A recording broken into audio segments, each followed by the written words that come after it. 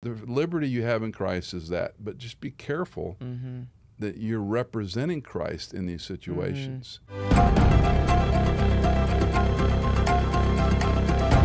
This is Ask Dr. E, where Dr. Michael Easley answers your biblical or theological questions in 10 minutes or less. Today's question is actually one of many that have come in surrounding this topic. So this one comes from Craig. He said, Alistair Begg is in the headlines for his advice to a woman to attend her grandson's gay marriage ceremony. I've also heard one of your previous episodes on this subject. The issue has hit close to home with a brother-in-law who has chosen this lifestyle. A hypothetical marriage combined with Alistair Begg's advice made for an interesting Valentine's date conversation with my wife. How do we juxtapose attending in love with not compromising our faith? Thanks.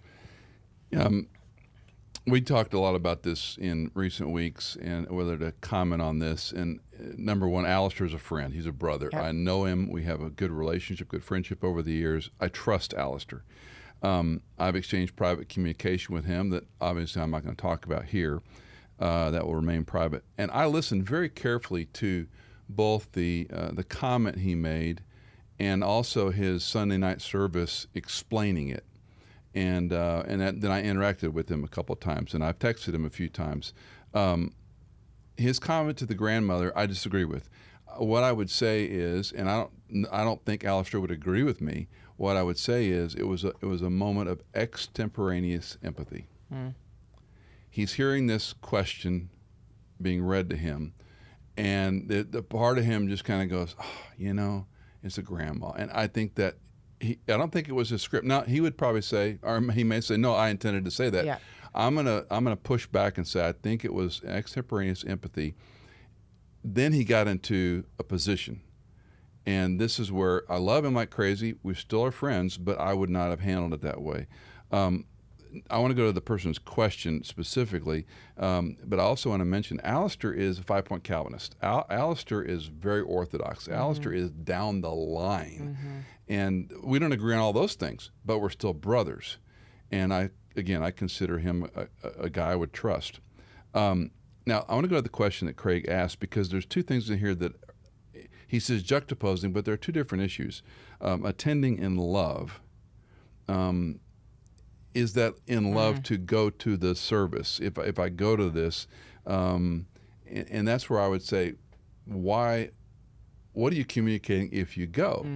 You're affirming. And so this is where I do agree with a lot of people that said you're giving affirmation to something that's wrong. And let's step aside and say a monogamous, heterosexual, lifelong marriage between two believers is what we celebrate. That's what we attend. That's what we enjoy. Not all marriages you go to are going to fit that category. But when it comes to same-sex marriage or some other complications, then you have to ask and answer, what am I communicating if people know my walk as a believer, if I would go there and be part of that celebration? What if you're asked to be in the wedding? I mean, this is get very complex. So I don't think when Craig asked, attending in love, not compromising our faith, it isn't about compromising your faith. It's about, do you affirm this or not? Now, let me add, and I think this is where personally I would handle it very differently than Alistair. If I had a relationship with these people, the son, grandson, nephew, in love, I would work on a very well-crafted card or letter, and I would say repeatedly, I love you, I care about you deeply. Christ loves you. He cares about you deeply. More importantly, what is your relationship with Christ? And I'd love to be there in many ways, but I can't, because the most loving thing I can do is tell you, you shouldn't be doing this. I'm still here. I'll still be your relative, whatever, but I don't think this is what God wants for you. And as lovingly, and it all depends on the relationship, right? If you don't know them very well, versus if it's a family member, or if they're not a believer, all the above.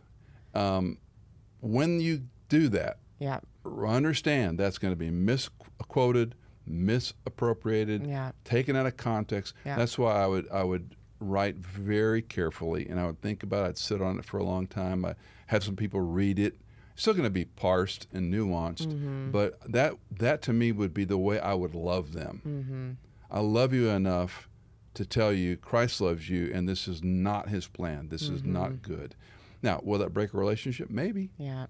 But maybe one day, they wake up and they go, this isn't working. Right. I didn't know what this meant. Yeah. Christ still loves you. Christ still has a plan for you. Yep. But we all have to come to that awareness that I stand before Christ, not before an audience of people that may or may not affirm me. Yeah.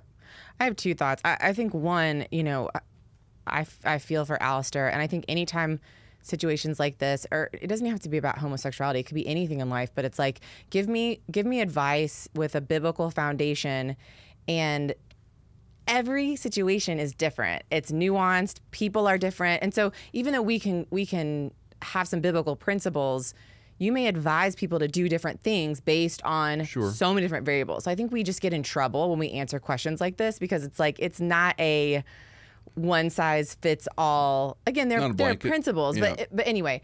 And then the other thing I was going to say is, as you were talking about, saying, I love you so much, Christ loves you, and this is not what Christ has for you, this is not what Christ wants for you, it was making me think about some conversations I've had with some friends who were getting married in a heterosexual monogamous marriage, and I've said the same thing. Right. And so, it's like, okay, in that situation, I love you so much. And there are weddings I've been in that I have before said, I love you. Are you sure? Yeah. Are you positive? Not because, and it's like the joke, that my reputation is like, Hannah will always ask you before you walk down the aisle if you really want to do it. And, sometimes I just think everyone needs the permission to walk away if they need to walk away. I think that's important. But there have been times where I've asked very sincerely and even said, not walking down the aisle, but the week of, saying, I don't, as your friend who dearly loves you, I don't think this is what's best for you. And I will stand next to you and I will support you because I love you, but I want to make sure you hear that we've processed this.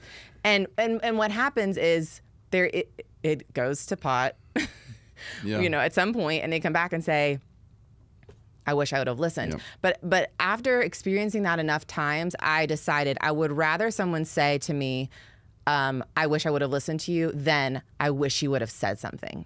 True. And that has guided a lot of decisions for me on, I don't want a friend to look back and go, why didn't you say something to me?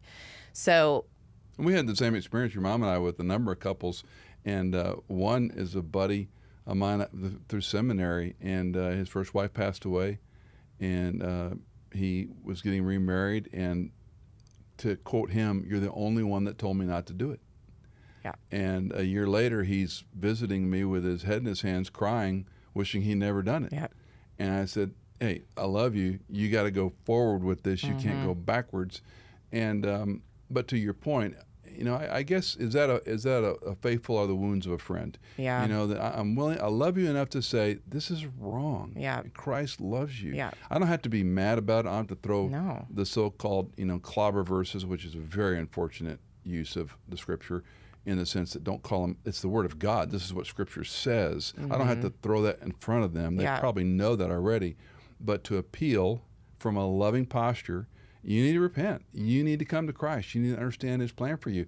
And then it goes back to a question we talked about in another recording, exchanging the truth of God for a lie, the incorruptible for the corruptible. Yeah. And when people do that, you don't want to be mad at them and throw rocks at them and get up and hackle them. Now, back to Alistair just for a moment. In his message, he did work very hard to say compassion was his motivation. And again, I love him like crazy. I disagree with that being the overarching issue, because to love is to be a truth teller, not just nice about it.